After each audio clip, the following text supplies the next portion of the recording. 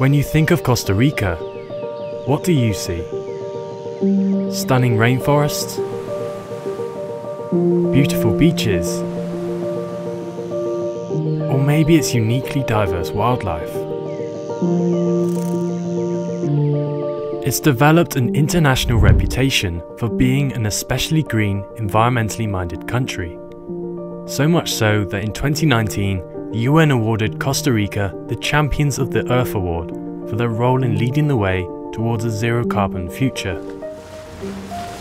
But whilst the country and its residents play a huge part in maintaining its thriving biodiversity, there's a side to Costa Rica that most of us know very little about. A growing threat to the country's overall biodiversity, and in particular, some of its most colourful residents, the macaws.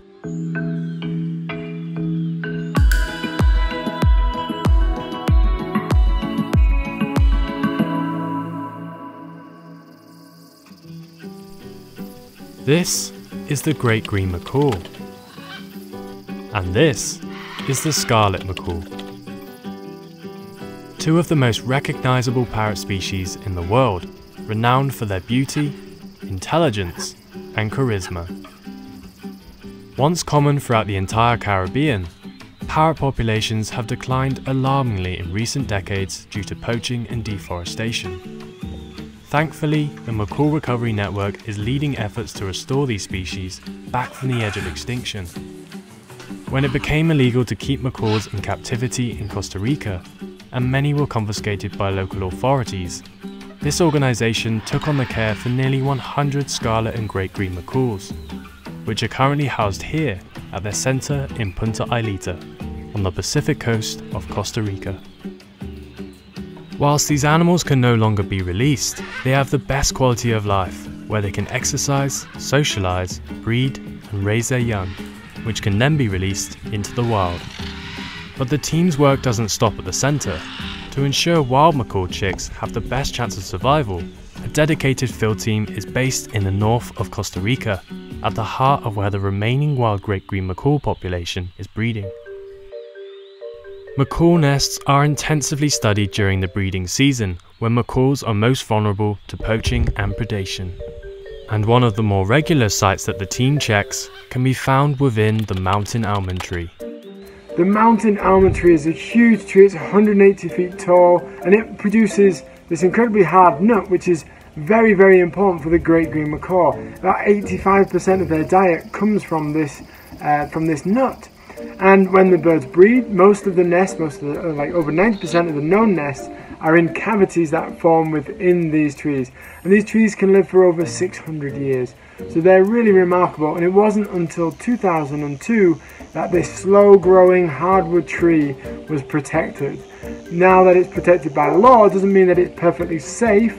And so our work is there's still some challenges to meet, because this wood is so desirable for construction and for lumber.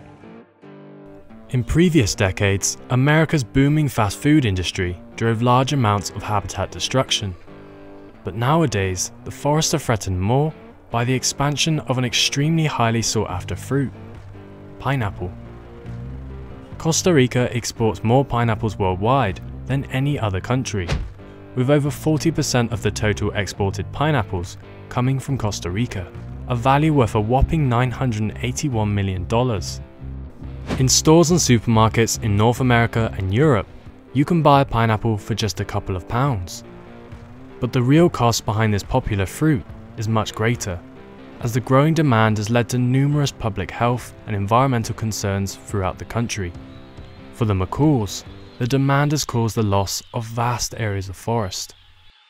Historically, an estimated 90% of mountain almond tree has been cut down, and although this giant tree has been legally protected since 2002, with the forest around them removed, these ancient trees are dying off too.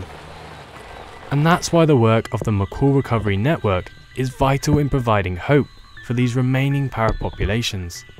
If we want to safeguard the future forest species, then it's essential that we work with the local community who must coexist with that species, and also through them and through our own direct efforts protect the habitat as well. And And that's what the network aspires to do. We're working with local women and empowering them to do various different initiatives connected with nature. We're doing reforestation efforts and looking at ways to protect habitat as well.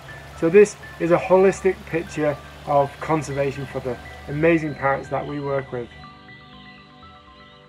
Whilst the Macaw Recovery Network continues the fight to preserve these incredible keystone species, they need all the support they can get, and there's plenty of simple ways in which you can help wherever you live. It could be as simple as making a small donation to parrot conservation, making sure that you buy fruit locally, or if you're really interested in getting involved in conservation, check out the volunteer opportunities on the Macaw Recovery Network's website. Link is in the description below.